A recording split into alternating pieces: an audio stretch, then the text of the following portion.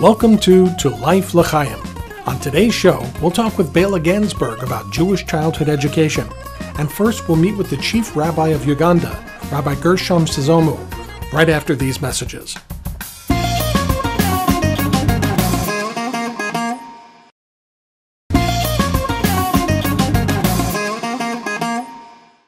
Joining us today is Baila Gansburg, the director of the South Florida Jewish Academy.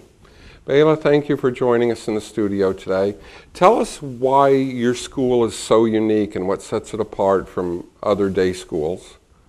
Our school is a special needs school, but what's very interesting about our school is besides it being a special needs school, we have typical children that are not diagnosed, but have not been successful in other schools. And we also have special needs children, children with ADHD, children on the spectrum, children Down syndrome, CP, and they're all learning together, and they each have their own individualized curriculum.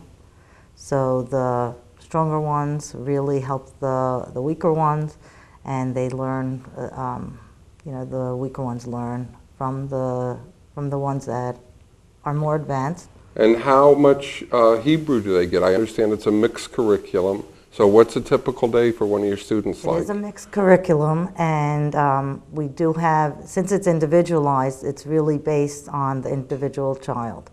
So some children might have half a day of Judaics, and some children might have a little bit less, based on their ability to do the different subjects and to have the dual curriculum.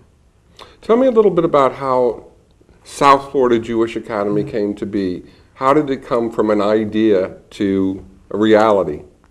What's interesting is it really was never an idea. It was something that just happened by mistake. Parents heard that we had purchased a building. We were going to open a preschool. And parents came in and asked us to please start a special needs Jewish school, that there was none like this around. And after much begging from many parents, we decided to try it and see how it goes. And once you try a school like this, there's nothing more you could do but continue going. Oh, it's interesting. So they came to you, so you had an instant niche and following. And a little bit about the process. How did you become involved in ESC teaching? It grew out of the school? It grew out of the school. Very good. And how many students do you have right now? Right now we're pretty much to capacity. We have 40 children in our building, and we're looking to expand. And what kind of learning challenges do you work with? You mentioned some, but what's the broad spectrum? Well, 50% of our children actually don't have any diagnosed special needs. They just had low self-esteem, and because of that, they were told that they couldn't succeed. And that's one of the main things of our school is that we teach a child to, to succeed and to feel good about themselves. And the special needs part, the Judaica component, it's a very complex program. How many staff do you have? We have a very large staff body. We have, for each class, we have, besides the Judaic teacher, we have 2 teachers with each classroom. We have many volunteers. We have special teachers, occupational therapists, physical therapists, speech and language professionals. Then we have PE, self-defense. So we have a lot of extras also. Very good.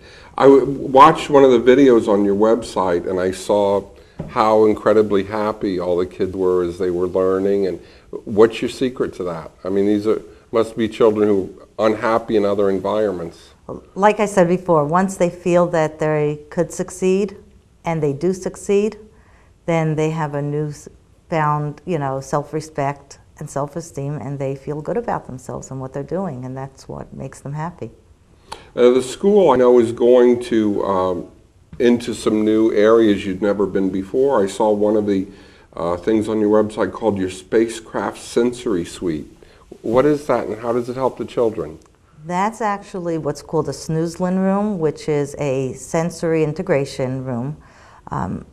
A lot of special needs children have problems with sensory integration. And bringing them into that room has really proven to be an amazing benefit for these children. It's a calming effect. It's also sensory integration, and so what do they do? There's a bubble tube, there's a touch screen, and based on the different motions and different things that a child needs, either help in focusing, help in integrating sensory things into their daily schedule, we build that into some of our students' schedule. Like I said, we have a touch wall which shows cause and effect. It also helps the child focus. You might see on our video, we have a child that takes a letter, number, and moves it from the right corner to the left corner. That actually takes a lot of focusing, because if they lift up their hand, that number changes to the next number. I see. So they'll have that. We also have a endless tunnel, which causes the children to focus to the middle of the tunnel, and it's really created by a bunch of mirrors.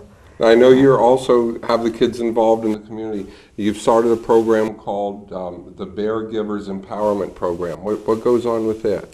The Bear Givers Empowerment Program was started by JBS Financial out of New York City, and they have a Bear Givers program where they work with different schools to empower the children. What the children do is they go to nursing homes and hospitals and to other schools with lower functioning children, and they bring them teddy bears and make them feel good by giving them gifts. And in effect, the children themselves feel really good in seeing other children and adults feel good about themselves.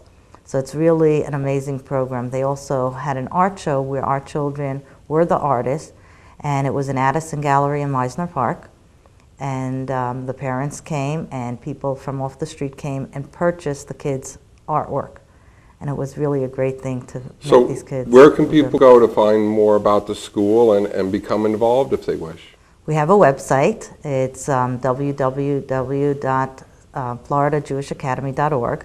We have two amazing videos, one that shows the school actually in action and some of the kids. We also have another video which shows our mission, which is a PowerPoint of different animals and what they're able to do and what they're not able to do, and that each one's an individual, which is the same as our school. Each child is an individual. So, Baila, I want to thank you for coming in today and sharing with us, and I want to encourage our listeners to go on and learn more about the school and the work that you do for so many of the children in the community. Thanks for coming in and sharing this with us. thank you for having me. That's it for this edition. Don't forget to visit our Facebook page for all the latest news about our program. I'm Lee Lazarson. Thanks for joining us on To Life L'Chaim.